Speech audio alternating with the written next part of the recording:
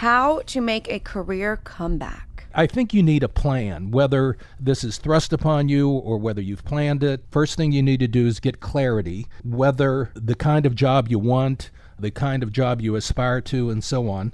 Find a support system, friends, family, that kind of thing, that'll support you in making decisions, and people that you can bounce ideas off of and that kind of thing. And then get a makeover.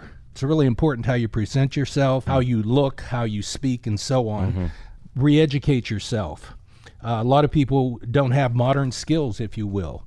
So you need to get in there and make sure that you have the skills that are relevant in the career that you want to go into. And then do some research. Every company you go into, you should have researched them thoroughly. You should know who the people are, who the decision makers are, what they do. Those things are important.